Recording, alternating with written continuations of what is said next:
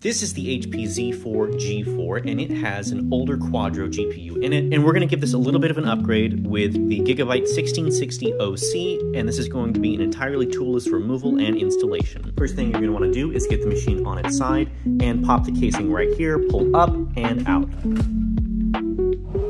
Inside, we can see a whole bunch of space in here, space for our drive bays. These are our GPU power cables. We have our cooler shroud and RAM, CPU, everything's under here. We're just gonna lift this and take a look.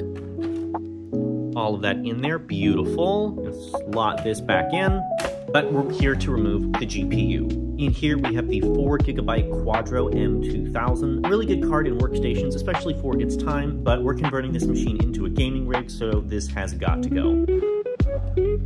On the back, you're gonna wanna pop your 2 blue clips until they face down. And then we are going to want to lift that blue tab and pull up on our GPU. And push that tab and lift up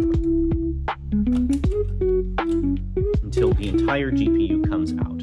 And we're actually going to repurpose this and use this in another video to benchmark what you can do gaming-wise with these older cards. But now it's time to put in our new GPU.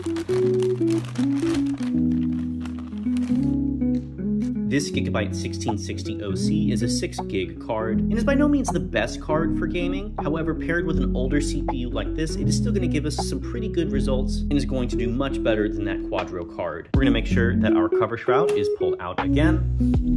We're going to pull off our PCIe cover, and using our top cover, which is only a PCIe Gen 3 slot, but that's still fine for this model, we are going to slot in this card until we hear a light click.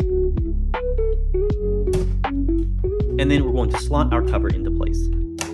This officially locks our card into place, and now we get to work on power.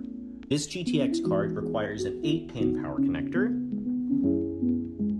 However, this Z4 G4 only provides 2 6-pin connectors, and these are stored down here. They're not powering anything, it's just a cable management location. And while you technically can power an 8-pin card with a 6-pin connector, it does slot in here,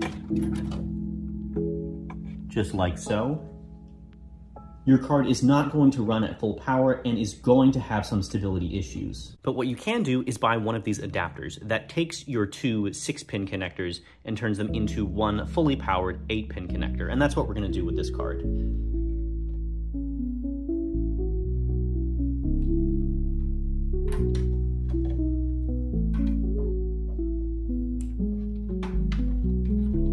then we're going to take our 8-pin and slot it in right there. And then we can slide our cover back on. And then all that's left to do is update the drivers and check for stability.